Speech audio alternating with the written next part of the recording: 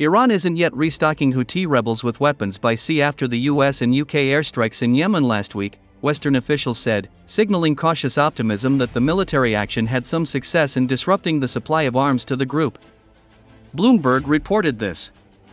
It is noteworthy that at least temporarily, the strikes appeared to have cut off key supply lines from Iran to Yemen, the people said, while stressing it was still too early to assess their long-term impact. They spoke on condition of anonymity to discuss intelligence that hasn't been made public.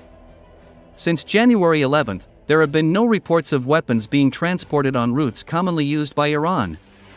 These strikes are likely to cut Iran's main supply lines to Yemen, but it is still too early to assess the long-term consequences of the operation, the report said. It was reported that the main goal of the US-British strikes was to deprive the Houthis of the opportunity to quickly increase their weapons supply,